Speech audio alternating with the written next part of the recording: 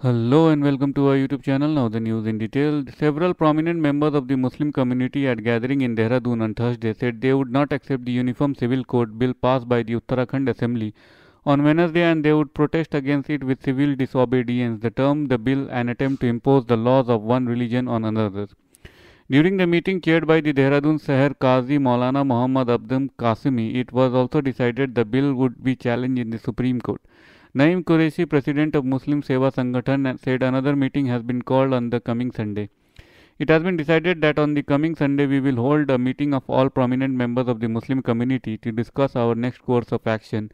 We will also send a memorandum to the Law Commission, the Chief Justice of India, the Speaker of Lok Sabha, the Prime Minister and other dignitaries, stating that they issue a direction as they deem fit to the Uttara government to repeal the bill, Qureshi told the Indian Express. For the time being, we have decided that we will challenge the UCC bill in the Supreme Court. This is because they are trying to push and impose the laws and faith of one particular religion, he said.